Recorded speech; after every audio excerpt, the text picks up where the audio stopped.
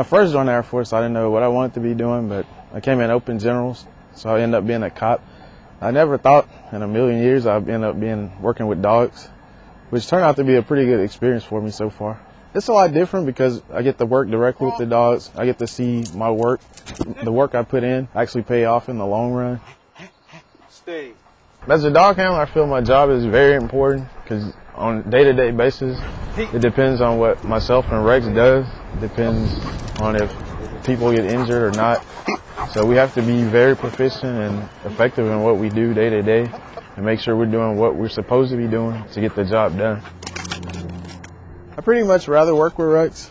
It's also has its advantages and disadvantages of working with a person and with the dog. I like the advantages of working with the dog better because it's my work putting into the dog, and I know what he can do, he knows what I can do, so it's pretty much a tight relationship there. You end up with a lifetime friend, no matter where you go. When our time is done, you move on in the world, remember me with the kindness that nothing passed among us undetected. Recently we just had 3 of our fellow K9 pass away, which is a hard transition from actually working with them to the actual memorial phase. It's been a long time for each dog and each handler, so it's kind of a really hard time. It's sad not to come to work and see your dog jumping around in the kennel, ready for you to go to work. That's kind of something they live for, and it's a good feeling to see that. When you come into work, it's like you're wanted.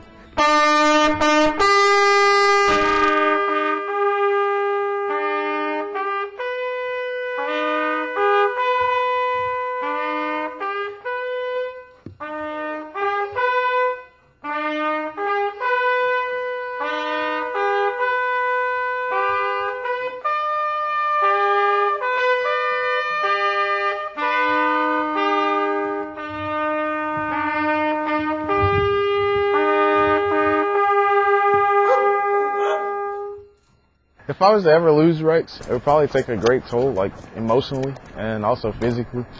Mostly emotionally because of the close relationship and bond we build over the months or years, so to say. He'll always be in my mind, no matter what. I love working with the dogs, training with them, so I can't picture myself doing anything else.